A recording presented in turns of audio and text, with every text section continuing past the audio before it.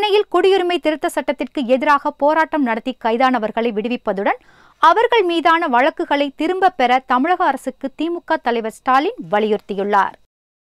இதுகுறித்து அவர் வெளியிட்டுள்ள அறிக்கையில், அமைதி வழியில் போராடிய மக்கள் மீது திட்டமிட்டு தாக்குதல் நடத்தி பிப்ரவரி 14ஆம் தேதி இரவை கருப்பு இரவாக்கிய காவல்துறைக்கு கண்டனம் தெரிவிப்பதாக குறிப்பிட்டுள்ளார். கைது செய்யப்பட்டவர்களை விடுவித்து வழக்குகளை திரும்ப பெற வேண்டும் எனவும் அவர் வலியுறுத்தியுள்ளார்.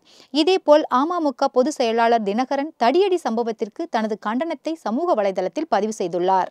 துல்லியமாகவும் விரைவாகவும் செய்திகளை அறிந்து கொள்ள மூன் டிவி நியூஸ் யூடியூப் சேனலை தொடர்ந்து பாருங்கள்.